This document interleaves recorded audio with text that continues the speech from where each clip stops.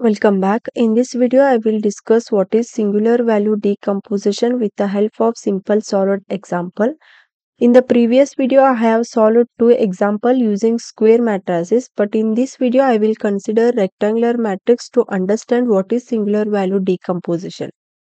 This is given rectangular matrix. On this, we will find the singular value decomposition. To find the SVD, we use the following formula, that is SVD of A, which is equal to multiplication of U, sigma and transpose of V. Here U is the left singular matrix, sigma is a singular matrix, transpose of V is a right singular matrix. Now we will find each of these matrices. The given matrix is in the form of rectangular matrix, but whenever we are performing the singular value decomposition, the matrix must be in the square form. First, we will convert this rectangular matrix into square matrix by using following formula, that is X is equal to multiplication of transpose of A into A. We know the A matrix, we'll do the transpose of A.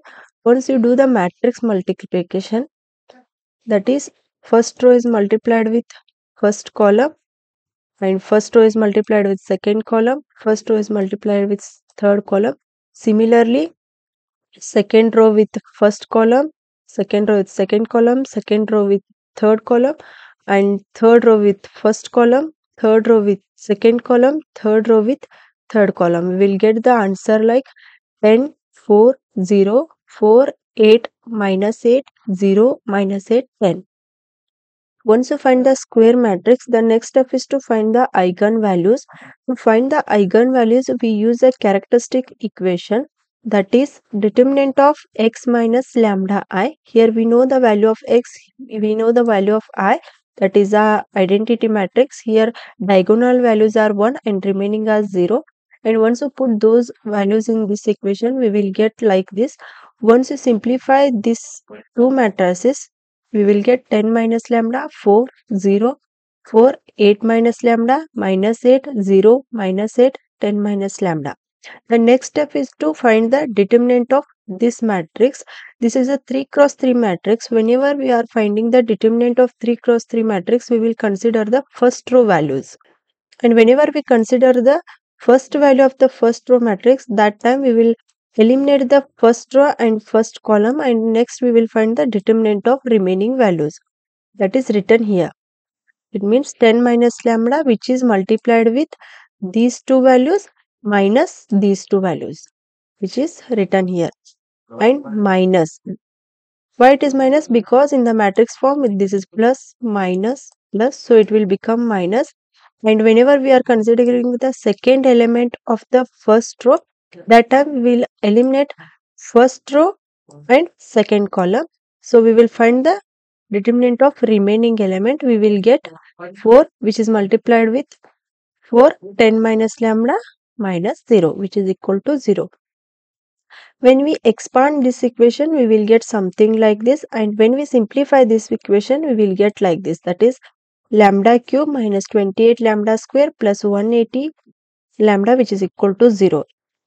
In this, lambda is common, so we will take outside the bracket, then we will get lambda square minus 28 lambda plus 180, which is equal to 0, and this lambda will equivalent to 0, so we will get first lambda value as a 0.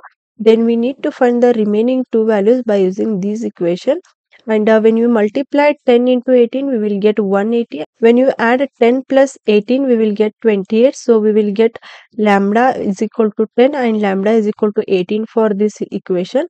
So finally we will get the lambda values as 0, 10 and 18. Once you find the eigenvalues, the next step is to find the eigenvectors. Before finding the eigenvectors, whatever the eigenvalues we are getting, we need to arrange them in a decreasing order. That is, first we will take as 18, then 10, then 0. Now we will find the first eigenvector using the lambda value, which is equal to 18. We know the formula to find the eigenvector, that is x minus lambda into I multiplied with first eigenvector. First eigenvector V0 can be represented in the form of V01, V02 and V03. We know the value of x, we know the value of lambda, we know the value of I. Once you put those values in this equation, we will get like this.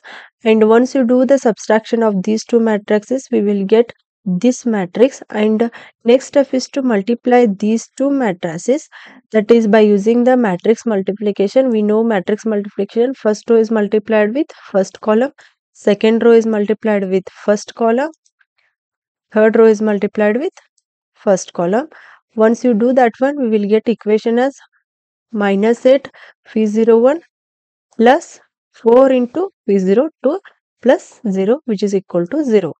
And for the second row, 4 into phi01 minus 10 into phi02 minus 8 into phi03. And for the third row, 0 into phi01, which is 0, minus 8 into phi02 minus 8 into phi03, which is equal to 0. And we will make these as the equation number 1, equation number 2 and equation number 3. By using the equation number, we can find minus 8 v01, which is equal to minus 4 v02, and to find the v01, which is equal to 4 divided by 8 v02. Once we simplify, which is get 1 divided by 2 v02. And from the equation 3, we will get v02, which is equal to minus v03. Now we will assume v03 as 1. Then we will get v02 is equal to minus v03, that is minus 1. And v01 is equal to 1 divided by v02, that is minus 1. So we will get v01, which is equal to minus 1 divided by 2. The first eigenvector is minus 1 by 2, minus 1 and 1. Similarly, we will find the second eigenvector by using the eigenvalue, that is lambda is equal to 10. Already we know the formula to find the eigenvectors. In this, we know the values of x, lambda and I. V1 is a second eigenvector. This can be represented as V11, V12 and V13. And once you put those values in this equation, we will get these two matrices. And once we simplify these two matrices, we will get this matrix. Now we need to do the matrix multiplication by using the matrix multiplication. That is, first row is multiplied with first column. For the first row, 0, 4 into V12, which is equal to 0. And for the second row, 4 into V11 minus 2 into V12 minus 8 into V13. And for the third column, minus 8 into V12, which is equal to 0. We'll make these as equation number 1, equation number 2 and equation number 3. From the equation 1, we know that V12, which is equal to 0. And once we put V12, which is equal to 0 in equation number 2, we will get 4 V11 minus 8 V13, which is equal to 0. Then 4 V11, which is equal to 8 V13. Once you simplify this, we will get V11 is equal to 8 divided by 4 V13, which is equal to 2 V13. Now we will assume V13, which is equal to 1. Then V11, which is equal to 2. And the second eigenvector will be 2, 0 and 1. Similarly, we will find the third eigenvector with the help of lambda is equal to 0. We know the formula to find the eigenvectors. Here we will put all those values, and here V2 is a third eigenvector, can be represented as V21, V22 and V23. Once you put those values here, we will get these two matrices. Once you simplify these two matrices, we will get this matrix. The next step is to multiply these two matrices, that is the matrix multiplication. Row is multiplied with first column of the second matrix. 10 into V21 plus 4 into V22. 4 into V21, 8 into V22 minus 8 into V23. 0 into V21 is 0 minus 8 into V22 plus 10 into V23, which is equal to 0. So we will make this one as equation number 1, equation number 2, equation number 3. By equation number, we will get 10 V21, which is equal to minus 4 V22. Once we simplify this one, we will get V21, which is equal to minus 4 divided by 10 V22. And from equation 3, we will get 8 V22, which is equal to 10 V23, and V22, which is equal to 10 divided by 8 V23. Now we will assume V23 as a 1, so we will get V23 is equal to 1, V22 is equal to 5 divided by 4, and V21, which is equal to minus 1 divided by 2. Hence the third eigenvector will be minus 1 divided by 2, 5 divided by 4 and 1. Once you find the eigenvector, next step is to find the normalized eigenvector. To find the normalized eigenvector, we use the following formula, that is eigenvector divided by length of eigenvector. The length of eigenvector can be calculated as square root of sum of square of individual element. Now we will find the first normalized eigenvector, that is V0. Here it is a first eigenvector divided by length of first eigenvector. Then we will get the first normalized eigenvector as minus 1 divided by 3, minus 2 divided by 3 and 2 divided by 3. Then next we will find the second normalized eigenvector by using the eigenvector as 2, 0 and 1. So this is a second eigenvector. This is the length of the second eigenvector. Then we will get the second normalized eigenvector V1 as 2 divided by square root of 5, 0, 1 divided by square root of 5. The next we will find the third normalized eigenvector by using the eigenvector V2, that is minus 1 divided by 2, 5 divided by 4 and 1. Here it is the third eigenvector. This is the length of the third eigenvector. Once you simplify this, we will get third normalized eigenvector, that is V2, which is equal to minus 2 divided by 3 into square root of 5, square root of 5 divided by 3, 4 divided by 3 into square root of 5. Once you've combined these three normalized eigenvectors, we will get V is equal to this matrix. Here the first column is a first normalized eigenvector, second column is a second normalized eigenvector, third column is third normalized eigenvector. Once we find the V value, the next step is to find the U vector, that is left singular matrix. To find the U vector, we will use the following formula, that is Ui is equal to A into Vi divided by length of A into Vi. Here A is the given matrix, Vi is the eigenvector. By using the first eigenvector, that is V0, we can find the U0. So first we will find A into V0. Here this is a first eigenvector and this is a given vector. So once you do the matrix multiplication, we will get A into V0, which is equal to 3 and minus 3. Next we will find the length of A into V0, which is equal to square root of sum of individual element, which is equal to 18 in this case. We found the value of A into V0 and length of A into V0. The next step is to find the U0, that is this divided by this answer. So we will get U0, which is equal to 3 into square root of 2. So 3 will get cancelled. We will get 1 divided by root 2. And similarly minus 3 divided by 3 into root 2. So 3 will get cancelled. We will get minus 1 divided by root 2 as a U0. Next we will find U1 by using the V1 vector, that is second eigenvector.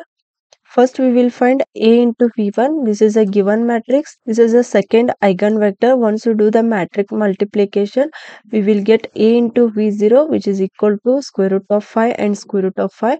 Now we will find the length of A into V1, which is equal to square root of 10. The square root of 10 can be written as root 2 into root 5. The next step is to find the U1, which is equal to A into V1 divided by length of A into V1. So square root of 5 divided by square root of 2 into square root of 5, which is equal to 1 divided by square root of 2, and square root of 5 divided by square root of 2 into square root of 5, which is equal to 1 divided by square root of 2. Next we will find U2 values by using the V2 values, that is a third eigenvector. We will get 0. Once you find the U0, U1 and U2, then we will find the U matrix. Here the first column is U0, second column is U1 and third column is U2. Once you find the left singular matrix, the next step is to find sigma vector, that is singular matrix. Sigma vector is a square root of eigenvalues and its values are singular and those values are placed diagonally. We know the first eigenvalue, that is 18, and here we will write square root of 18. The second eigenvector is 10 and here we will write square root of 10, and third eigenvector is 0. Now we know the value of U, sigma and V.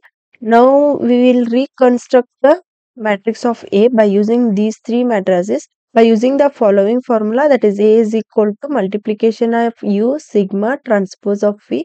we know the value of phi. Here we will write transpose of phi, and once you put those values here, we will get equation like this. Once you solve these two matrices, we will get this matrix, and this is multiplied with the transpose of phi. Then we will get final answer as 1 minus 2 3 3 2 minus 1. This is the original matrix. If you get the original matrix, then the singular value decomposition is correct. This is how we can find the singular value decomposition for the given matrix. I hope the concept of singular value decomposition is clear. If you like the video, do like and share with your friends. Press the subscribe button for more videos. Press the bell icon for regular updates. Thank you for watching.